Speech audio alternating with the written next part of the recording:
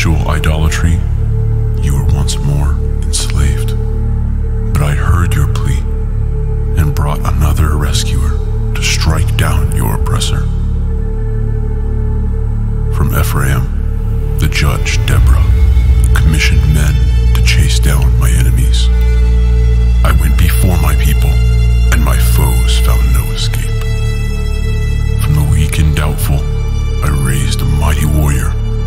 No sword was raised against your enemy, and yet through my power they were slain. Again you turned from me. You pleaded for rescue, and the rejected became your judge. A foolish vow was made, and innocence was sacrificed. Soon the mightiest of judges arose. 1,000 men lay dead in his wake, and his power was stripped of him when the Nazarite's hair was cut. But I allowed him one last victory. Age after age, you turned your back to me, but I did not turn from you. I rescued you, I went before you, and I raised mighty warriors to judge over you. Well, we're in week number 30, and today we're going to look at part 2 of Gideon's story. Just as a reminder, 2 Sundays ago, we talked about this big topic called courage, and we encouraged one another to have more courage, to take a step of faith in courage. And then last week, we kind of coupled the two in Gideon part number 1 with the idea of fear and how fear can have such a grip on us that it keeps us from God's best for our life. I continue to hear from folks throughout the week just how impactful last Sunday's message was. I want to encourage you, if you missed it, go back and watch it. It's on YouTube. Can I just say that I had a part of my sermon on TikTok reach 40,000 views this week.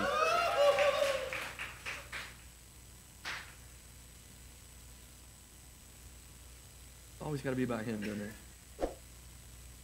Yes, Noel edited it and posted it. But I preached it. But it's interesting, right? Like, I don't know how much time you spend thinking about reach, but the reach of these messages, if you never consider it, they go far beyond what happens just in these 4 walls. I mean, every single Sunday we have people that are watching online. Throughout the week, the message is posted, and week after week after week on YouTube, we see the views continue to climb, and then you have a moment like this. And we've only had one other TikTok video grow past that, but I've since deleted it. I'm just kidding. It was a view of Noel dancing. It got 60,000. Like, you can tell where people's priorities are. But 40,000 views. I think it was at 5,000 likes and 100 and some comments. Like, people are engaging with the content. And so I want to encourage you that as you listen to these messages, just understand, you may walk away and say, but there are people every single day of every single week that are being impacted deeply by the words of God that are spoken here on Sunday morning. And I think that's good news. I think that's good news. It's okay, you don't have to applaud. Let's look at Gideon's story. Gideon, we saw last week, he had a God encounter. And in these moments, God looks at Gideon and he calls him what? What was it? Mighty warrior. Mighty warrior. And Gideon, of course, has this moment where he's insecure. He's self-secure. He doesn't really believe what God says about him. He says, I'm the least of my tribe. I'm the least of my brothers and sisters. I'm the least. And yet here you are calling me mighty warrior or mighty hero. He even tells Gideon, he says, go in the strength you have. In other words, don't go and train for a couple years. Don't go try to find somebody else to step into your shoes. Just go in the strength that you have, because I see more in you than you see in yourselves. In other words, God says to Gideon, you be you and I'll be me. Anybody thankful for those words today? You be you and I'll be me. And so God shows up and he tells Gideon that he's sending him on this rescue mission. This rescue mission to save the Israelites from the Midianites. And he says to him, am I not sending you? In other words, is it not my power, my presence that is going with you? You shouldn't be afraid. You should have courage. It's kind of like when Jesus says, "Lo, I am with you, even to the end of the age." He says, am I not sending you? Am I not going to be with you? And so we pick up the story in chapter 6 of the book of Judges in verse 16, and it says, the Lord says to him, I will be with you. And then he doubles down and he says, you will destroy the Midianites as if you were fighting against one man. And that's where your shout cue goes, everybody. As if you're fighting against one man. Can I just tell you, it was more than one. It might have only been 2 or 300,000, but it was a lot of people. And he says, you're going to be battling them as if they are one man. And this is the point in the story where all of us should shout. We should all say, yeah, let's go. There's no way this couldn't possibly come to pass. God's going to deliver Israel from that oppressive Midianites. And so Gideon runs out with his army and he slaughters his foes. Wrong. He doesn't do that at all. Instead, Gideon goes, yeah, but wait just a minute. And we look at it, we read the story like, Gideon, you idiot. Like God is literally standing in front of you saying, go, I'm going to be with you. In fact, not only am I going to be with you, but the fight's going to be so easy, it's going to be as if you're only fighting one person. And Gideon says, wait just a minute. I need a sign. I need a sign before I go. I need a sign before I trust. God, show me a sign. Yeah, but God said, no, show me a sign. Yeah, but God said, no, show me a sign. And we find ourselves right there in the middle of the tension saying, that's me. That's where I transpose myself into the story. God said, but wait just a minute. God said, you will do greater things than Jesus. Well, wait just a minute. Somebody else needs to go first. God said, you're more than a conqueror. More than, beyond a conqueror. Get it? Yeah, but I'll do my conquering on another day. I just need to stay home and read my Bible. God says you're forgiven. Yeah, but I need to kind of feel forgiven before I accept forgiveness. God says, but then we're like, yeah, but wait. And it becomes this everyday walk for an everyday Christian.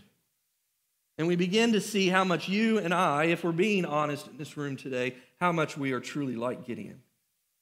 We find ourselves reflecting on truth that God said about us and our circumstances, our relationships, our feelings even.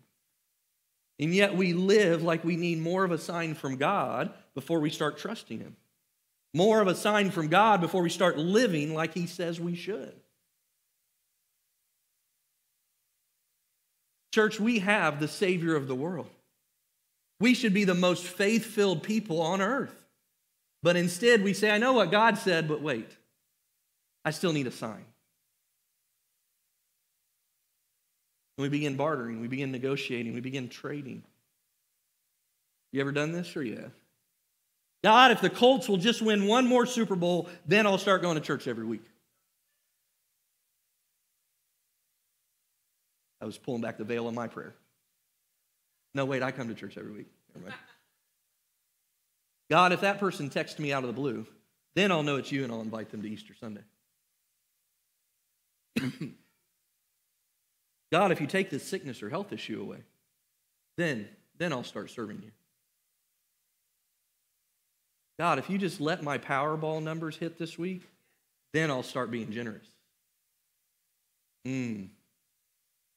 Let's get real for a minute. God, if you send me a spouse, then I'll be so faithful and committed to you that you won't even recognize me. And we pray these prayers and we make these asks of God, despite all that God's told us to do and to be and to become. And we say, yeah, God, I know what you said, but first I'm going to need a sign.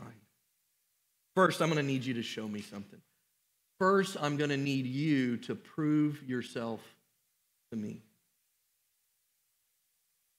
And so we see in Gideon's story this process of asking God for signs before he'll fully trust him, before he'll fully obey. And it all starts with this sacrifice, maybe a baby step, if you will. a sacrifice. And we pick it up in verse 27. It says there, Gideon took 10 of his servants and did as the Lord had told him. But because he was afraid of his family and the townspeople, he did it at night rather than in the daytime. Now, I hope you caught that in the story. He did what God told him to do, but he did it under cover of night. He did what God told him to do, but he was still afraid. He did what God told him to do, but there was still a little part of him that's saying, I don't know about this fully. But he acted in obedience. He did it anyway. He was afraid, but he still obeyed. And this, my friends, is the Christian walk, isn't it? The Christian walk, it's not based on Bible studies or deep preaching or Greek exegesis or looking for eschatological signs in everything that happens in the news. The Christian walk is and always has been rooted in steps, in action, in you and me being afraid but choosing to trust God anyway. Acting on what we know about God even though we may be doubting God in the moment. That is the Christian walk, friends, and nothing will grow your faith more than stepping out in faith. Pastor A.W. Tozer put it this way, God is looking for people through whom he can do the impossible. What a pity that we plan only the things we can do by ourselves. We make our faith about so many different things, often downplaying the role that faith itself actually has on who we are and who we're becoming. So a few quick observations for us today. I won't keep you long, but I want to explore Gideon's story through the lens of faith. Faith. So we talked about courage, we talked about fear. Today I want to share with you about faith, and here's my first point. Write it down if you will. Faith takes time to grow. Faith takes time to grow. Faith takes time. Listen to me. Baby steps of faith are still steps of faith. Some of you need to let yourself off the hook a little bit. Quit being so hard on yourself. Baby steps of faith are still steps of faith. I have found in my own life that actually baby steps of faith are what lead to the big steps of faith. We imagine somehow that the baby steps are up to us. And it's only the really big things of faith that we should leave up to God, but it's actually really not true. The baby steps are up to God just as much as the big steps. It's a lot like lifting weights. You can tell that I'm a regular weight lifter. Why did you laugh? If I want to bench press 350 pounds, I'm not going to start at 350 pounds on the bar.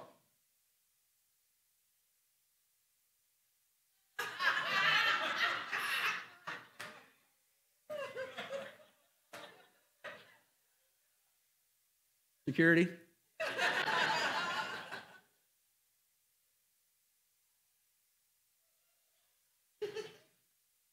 I'm done.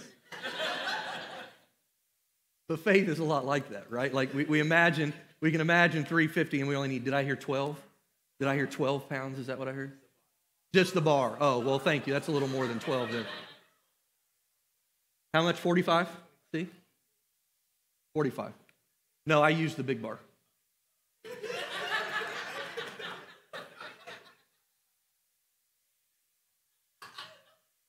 I feel like you're laughing at me, not with me. That's true. But just like with weightlifting, I start where I am, the bar, and then I take steps toward the goal. Once I've got one weight level down, I add more weight. It's what Gideon did. Some of us need to stop being so hard on ourselves. Give ourselves some slack. Start where you are, church, and then move on from there. Faith, after all, takes time to grow. In Gideon's story, Gideon says to God in chapter 36, if you will save Israel by my hand as you've promised, look, I will place a wool fleece on the threshing floor. Maybe you've heard parts of this story before. If there is dew only on the fleece and all the ground around it is dry, then I will know that you will save Israel by my hand as you said. And so he kind of ups the ante a little bit and says, okay, Yeah, I did a little sacrifice thing. I trusted you with it. You showed up and you used your cane and you burned up the offering. I knew it was you. So now I'm going to try something else, another little sign. Before I'm going to go put my life in danger, I'm going to lay this piece of carpet down, right? I'm going to lay this little remnant down. And if it's wet and the ground around it's dry, then I'll know it's you. But then, of course, he takes another step. He says, well, yeah, but now I'm going to lay it down. And if it's dry and the ground around it's wet, then I'll know it's you. And he continues bartering with God. It's a very small step. This step, in fact, cost Gideon nothing. This small step, this act of obedience, this step of faith actually cost him nothing. He went to Lowe's, he bought a little carpet remnant, and that was it, $2.99. But it was a baby step. Now, I wouldn't recommend doing this. Y'all are going to go to Lowe's after church, aren't you? I got something I need God to prove to me. I wouldn't recommend it. I don't think this is a regular way that God speaks to us. But Gideon did it, and it grew his faith. I believe that God probably knew that that's what it would take to grow his faith. He knows what it will take with you. In fact, we see in other places of Scripture where there's this similar type of baby step. You're familiar with each of these stories, I'm sure of it. Peter shows us this baby step. When they're in the boat, the disciples are in the boat, and they see this thing that looks like a ghost moving toward them. And Jesus says, peace, it is I. And Peter says, well, if it's you, then call me out onto the water. He says, I have faith, but not enough to do what you're doing. I'm afraid, but I know that you can calm my fears. I want to come to you, Jesus, but I'm just not sure I can on my own. Peter has this moment, and it happens regularly for him, doesn't it? If you read the story of Peter, you see these times when he takes a baby step of faith, and then he ends up way back here somehow. It happens over and over to him. And I don't know about you, but if God had helped me to walk on the water, I'd probably trust him every day for the rest of my life. Probably not. First time my checking account gets low, I'm like, God, where were you? Go back to walking on water again. Another story in Mark chapter 9. Father asking Jesus to heal his son. I love this. I do believe, but help me overcome my disbelief. And it seems like a paradox on the surface, doesn't it? And it seems like those two things would never go together. But church, I'm here to tell you, that is the walk of faith. That really is what it is. I've not met a single person in all of my years that has had a straight line trajectory of faith. Where they took a step of faith, it grew. They took another step of faith, it grew. Took another step of faith, it grew. Where they never took a step back. Where they never doubted again. Where they never found themselves in this place where they say, I believe, but there's still a part of me that needs to be dealt with. There's still a part of me that, man, if this part could go, I would be all in.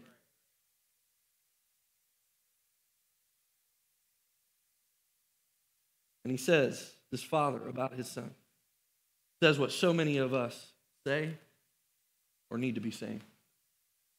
God, I don't have all this faith stuff figured out yet, but I sure am trying. And it is a real and vulnerable moment that each and every one of us can connect with.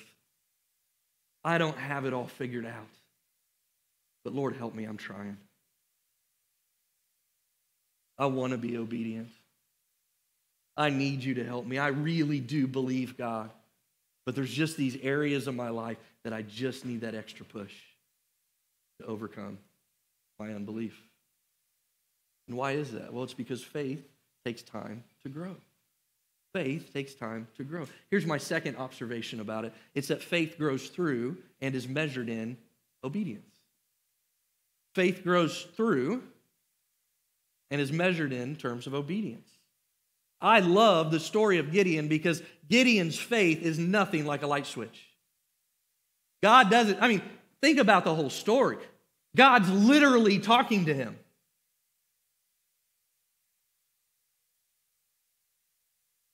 You would think that would be enough.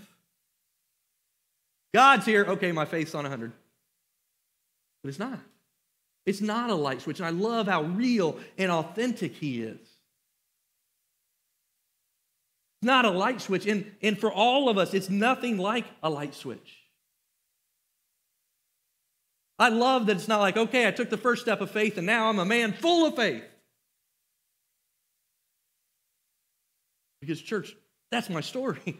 I've taken countless numbers of faith steps, and I still find myself lacking the faith I need in some circumstances.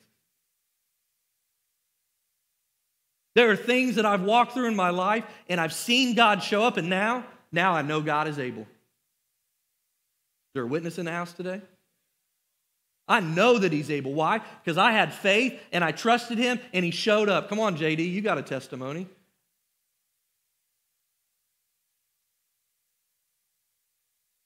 But then, there are other things. Perhaps I'm walking through something for the first time. Or I've been walking through it for a long time and I've prayed for God to step in and he just hasn't done it yet. And I find myself afraid. I find myself caught in that fear that we talked about last week. My faith is low and it doesn't quite come to me as quickly as I'd like for it to. And Gideon's story is just like that. But I think Gideon would say to us today, step out in obedience. Have faith. Maybe not quite the journey that he was on, but have faith in today's context. Trust God. Because as you do, I believe he would say to us, as you do, you will see that your faith grows over time through your obedience. Every time you are obedient to God and you step out in faith, because that's what obedience will require, your faith will grow. And as we watch Gideon's faith journey continue, we see him stop questioning God and just start obeying. God keeps leading, but now Gideon is following. And although Gideon's path was the way that it was, I want to mention again, it's not often the way that God operates. Instead, and far more often, he tells us what he told Gideon on the front end, go in the strength you have. Go in the strength you have. Go in the skills you have. Go in the circumstances you have. Go with what you have, and that's where my strength will be made perfect in your weakness. Don't wait on a sign, in other words, just obey. And I want to say to those of us that are early on the journey, take those baby steps. Don't be so hard on yourself. I want to release that from you. Don't think you should be further down the road than where you are right now. But to the others, the rest of us who've been following Jesus for a while, let me just say to you, you should probably be further along than where you are. We'll talk about that more in just a second. Pick back up the story, chapter 7, verse 7. The Lord says to Gideon, with the 300 men that lapped, I will save you and give the Midianites into your hands. Let all the others go home.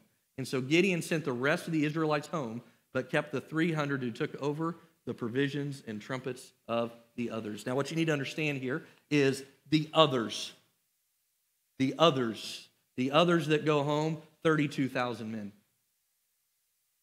So immediately Gideon goes from, it's going to be as if you're fighting one man. Well, yeah, because I got 32,000 people with me.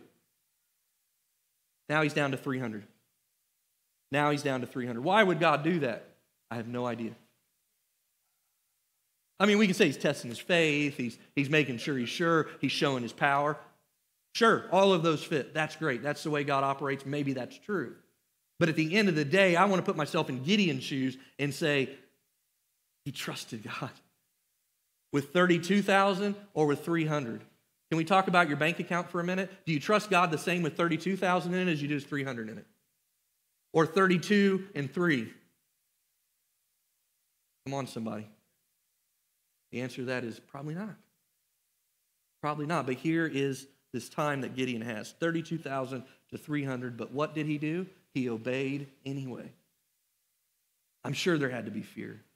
I'm sure there had to be questions, but he obeyed anyway. I'm sure there was this internal struggle going on inside of him, but he obeyed. Why? Because this faith thing had grown. He had trusted God before and he was able to take the next step. How do you and I know that our faith is growing? How do we know that our faith has grown? The things that we used to struggle with, we no longer struggle with. Or at least the struggle's less.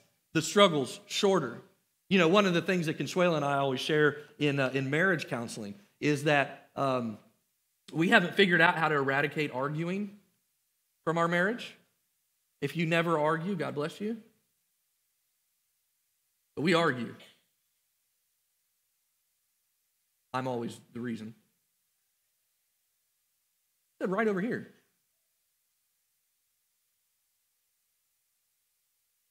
We haven't figured out how to eradicate fighting and arguing. What we have figured out is how to make it shorter before we apologize. Because what we've figured out is there's always going to be tension in every relationship. There's always going to be moments where we don't see eye to eye. And the goal should be for us to figure out how do we apologize, get to that apology stage quicker. Because isn't it curious? Like, we always know we're going to get there. So why wait so long to get there, right? And so why did I just share all that with you? Oh, faith grows over time. And I think that's what we see is that over time, the struggle becomes shorter. The time from the lack of faith to the obedience becomes shorter. In fact, in verse 15, we see a different side of Gideon. When Gideon heard the dream and its interpretation, go back and read that, he bowed down and he worshiped. He returned to the camp of Israel and he called out, "Get up. The Lord has given the Midianite camp into your hands." We see him excited for battle. We see him excited to obey. We see him excited for what God is going to do. His faith has grown to the point where he says it is okay to obey and it's okay to inspire others to go with me on this journey. His faith grew just as ours does. And it all centers around God's voice. We hear God's voice, we obey, and we see all that God does. We recognize his voice, we believe his voice, and we allow our lives to be shaped around his voice.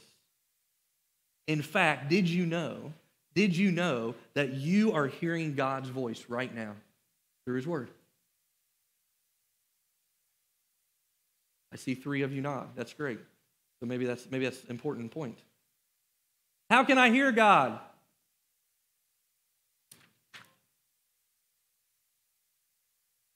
God just isn't speaking. Are you doing all the talking? God is still speaking. In fact, I want to invite us into just a moment where we can all hear God speak to us together. Would that be okay? Will you just bow your heads and close your eyes?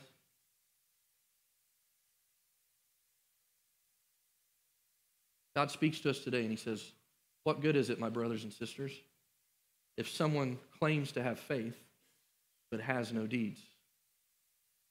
Can such faith save them? In the same way, faith by itself, if it is not accompanied by action, is dead." I pray that you'll receive that today, God's word. So let's get practical for just a minute. You can look on back up here. Nobody can leave church today saying God didn't speak to me. Let's do a quick self-assessment about faith. A quick self-assessment about where you are personally on your faith journey.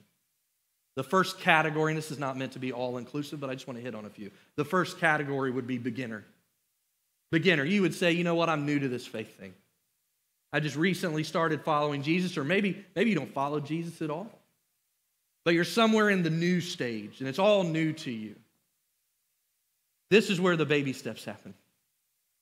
This is where you step out little by little and begin trusting God with this newfound faith. This is the space that a person finds them in when the little things happen, and you're like, oh, I think that might have been God. If you're in this stage, can I just say, embrace it fully? Just like everything I ever needed to learn, I learned in kindergarten. Everything you need to understand about faith, you'll learn in your beginner stage. Some of you strong theologians are like, wait just a minute. Wait, there's so much more. No. This is what you need to know. I would argue that with anybody. All the other stuff is good. We're talking about faith. Stepping out in faith. Trusting God with your faith.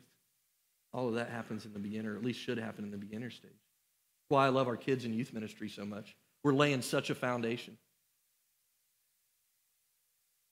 The Bible tells us, teach it to them when they're young. Why? Because when they're old, they won't turn from it. Why does it say that? Because it's the beginner stage that has such an impact. For some of us, we tried to hop over this stage, didn't we? We're mesmerized, or we're pulled toward what we consider deeper things. And we did it at the expense of these beginner things.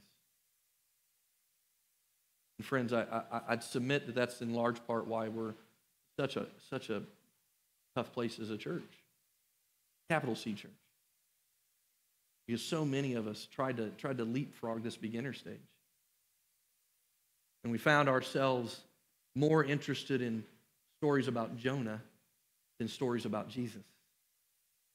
When the story of Jonah points to Jesus. But I don't know about you, but I didn't hear that in Sunday school. I didn't hear that when I was a kid. I heard about a guy that got swallowed by a big fish, and then I was like, really? Like, that really happened? So then my mind went down all kinds of different trails. I'm getting myself in trouble today, JD, I know I am. But the beginner stage is so vitally important because this is where we learn how to share, how to love, how to be kind, all of those things that I would say the church in large measure is missing today. So if that's where you are, take the baby steps. Embrace the baby steps. Learn them, apply them, write them on your hearts because it's so, so, so important. But then there's a second area. The second area is called plateaued. Plateaued. It's kind of this space where you find yourself, where faith is just kind of leveled out. For some of us, we would probably say, well, you know, I've got this faith thing down pretty good. I don't know anybody would really say that, but the heart of that is what I'm meaning. This is the stage where you think, yeah, you know, I've put in my years. I've served. I've given. I've done those things, and your faith just kind of begins to level out. It's not that you're not taking steps of faith, but it's not the steps of faith you used to take. It's not those big, bold, on fire steps. And business cycles, anybody's interested in this, business cycles would tell us that when a business plateaus, the next category, anybody know what the next category after plateau is? Decline. That's interesting. Does that work the same with faith? I would submit, yeah. Very few of us figure out how to take our plateaued stage and make it go up.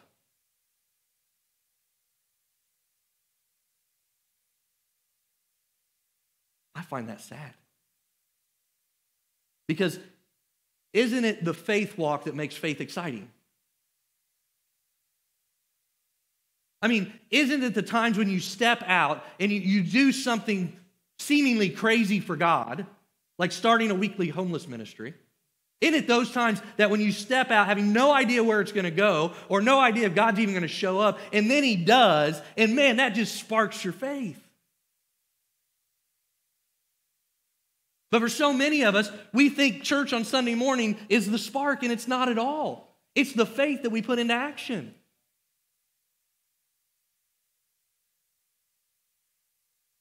And in business, I don't know if this is true. This is all just coming to me. But so if after plateaued is decline, what's the answer?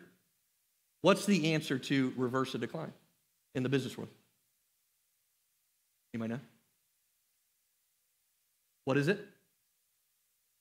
Growth, but how do you get growth? Innovation. Innovation. You have to rework yourself, right? You can't just keep doing the same old things expecting to get different results, right? And so when you go plateau to decline, you have to figure out, okay, what am I going to do that? Well, innovation, what does that mean for us in faith? Innovation means I find new ways to interact with God, new ways to believe in God, new ways to step out in faith and follow God.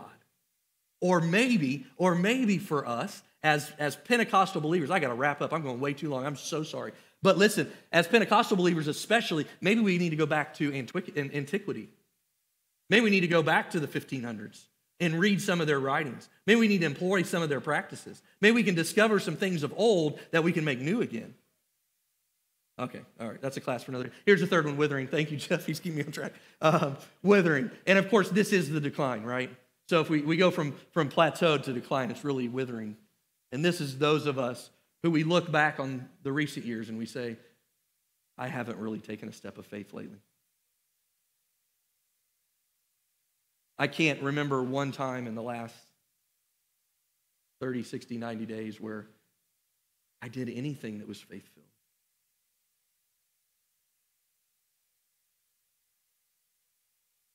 And when our faith begins to wither, James would say it eventually dies. Because it's in the doing that our faith is made strong.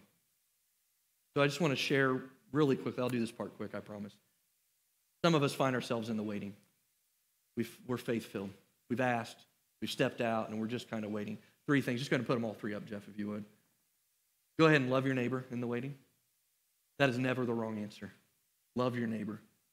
So whatever it is that you're going through, whatever it is you're walking through, find a way to love your neighbor. That can be your coworker, your literal neighbor, your family, somebody. Love somebody, because when you do that, it opens up a door to faith. Secondly, help create opportunities. So Tiara is a great example of that. She's not there, is she? Tiara is a great example of that, right? Where she created an opportunity for her faith to be used. And then lastly, focus on the fruit of the Spirit. Flash them up there real quick. Love, joy, peace, forbearance, kindness, goodness, faithfulness, gentleness, self-control. When we focus our lives on the fruit of the Spirit, then we will find that our faith will grow over time. And so here's my big idea. Worship team, come on back up. I'm closing. Don't be a church attender. Be a Jesus follower.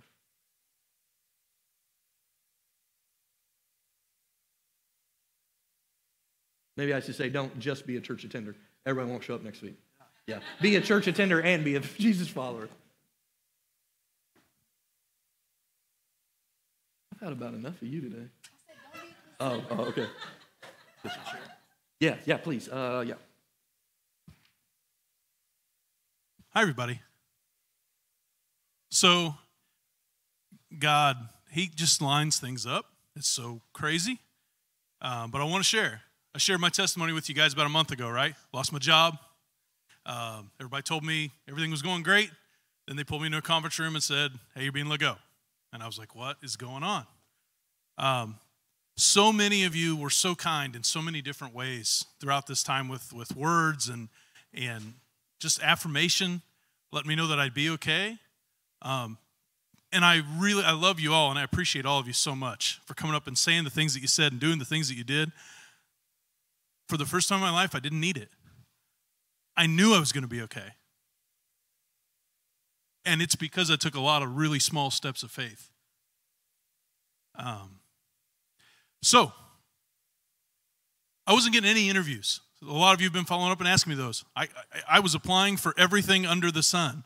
Couldn't get an interview. I even got scammed at one point, which was really interesting. I've never heard of that. But I almost, somebody tried to steal my bank account in the midst of applying for jobs. That was cool. Luckily, saw through that. But I went to a job, finally got an interview, went and met them, did the interview with them, and they told me, well, we'll get back with you. We got a lot of other interviews to do today, and so we'll see you later. Got a call that same day, and the HR representative told me they were so impressed with you, they canceled all the other interviews.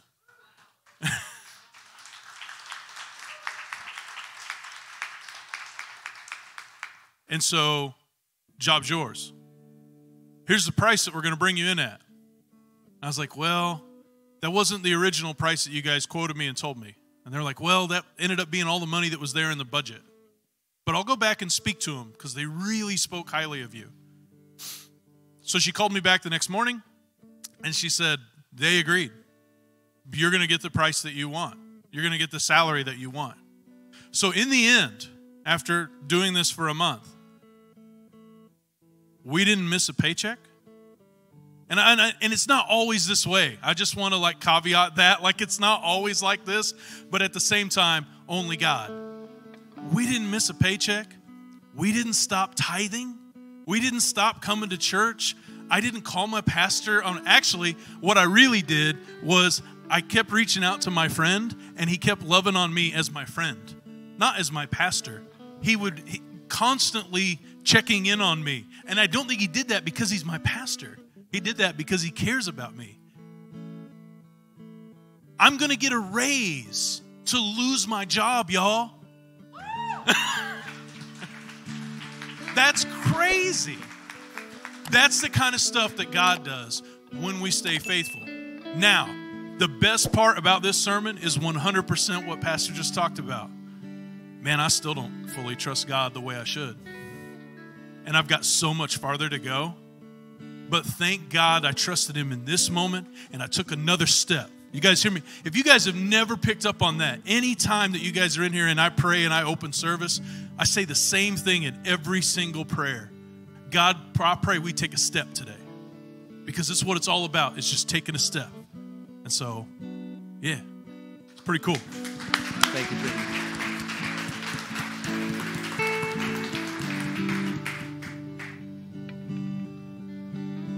Stand to your feet if you would.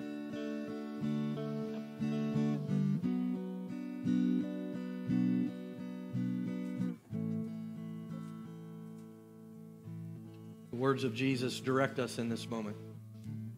He says, I've told you these things so that in him, in Jesus, you and I, we can have peace.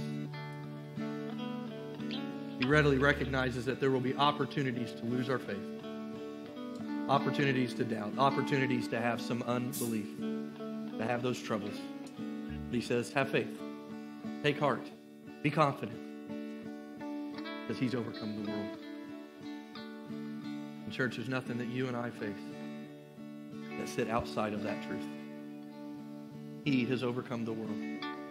So because of that, we can have faith. And I just encourage you in this next moment, we're going to sing a song.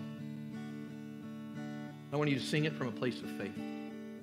I don't care if you're off key, off beat, whatever. But let this song, let these next few words of this song be a song of faith for you. Taking a step and trusting him.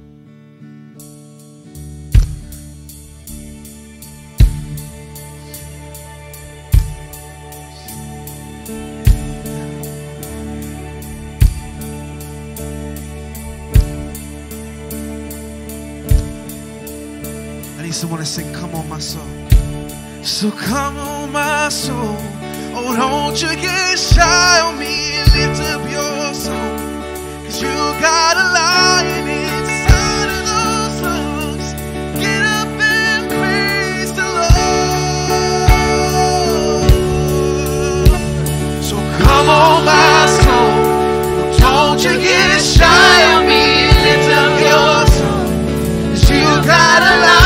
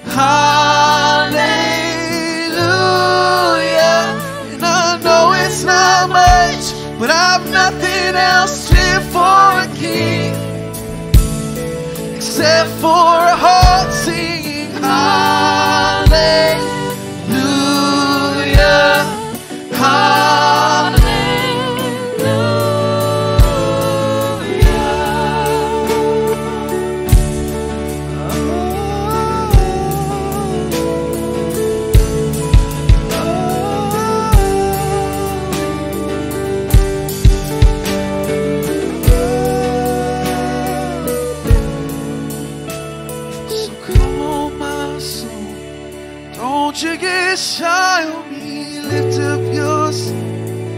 You got a lion inside of those lungs. Get up and praise the Lord. So come on, my soul. Oh, don't you get shy on me. Lift up your soul. You got a lion inside of those lungs. Get up and praise the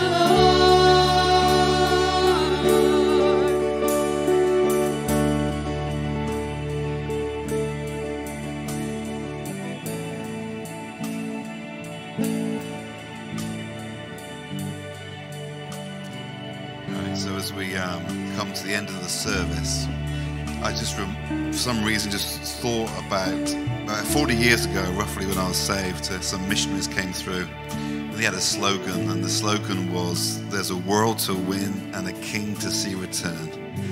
And I think that's a great slogan to go out with in our minds as we go into the rest of our week. There's a world to win and a king to see return. So as we dismiss, I just pray that these words, you'll just receive this blessing. The Lord bless you and keep you. The Lord make his face shine upon you and be gracious to you. The Lord turn his face towards you and give you peace. Amen.